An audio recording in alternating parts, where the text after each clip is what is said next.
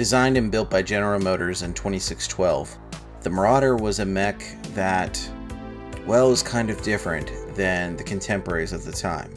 See, most mechs around that time period were built on a humanoid shape or form.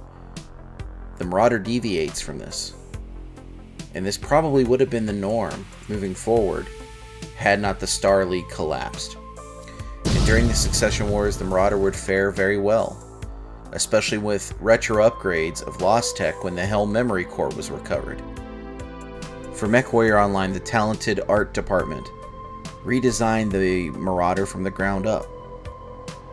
It's still recognizable as a Marauder, but it's its own thing. And honestly, I like it a lot more than the original BattlePod design. It mirrors the Marauder 2C model currently available and looks like it could be the precursor to it. And here's the cockpit view of the mech and the walk cycle. The Marauder is a lot of fun to use in MechWarrior Online. Different ways to customize it. Right now I'm running it with the stock 3R weaponry, 2 medium lasers, 2 PPCs, and an AC-5. In Alpha Strike, the Marauder 3R is a sniper. Not doing a lot of damage up close, but actually being able to do damage at long ranges and medium ranges. With an overheat value of 1, it's going to boost that medium range damage bracket up to 4. And with 6 armor and 6 structure, you'll be able to take some hits with your Marauder before it goes down.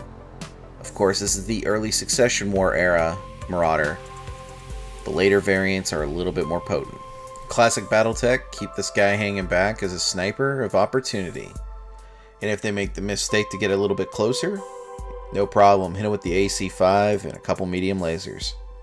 Or hit him point blank with your cancer guns. You've got options.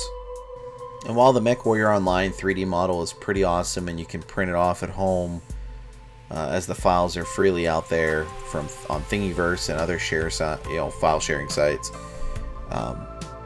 let's not forget to support Ironwind Metals when they put out their Classics version of the Marauder, hopefully later this year, once that lawsuit's over. If you'd like to know more about the Marauder 3R, check out TRO 3039 and Record Sheets 3039 Unabridged.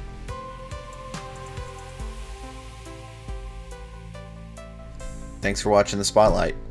If you liked what you saw, just click the like button and share it with a friend, or leave a comment below.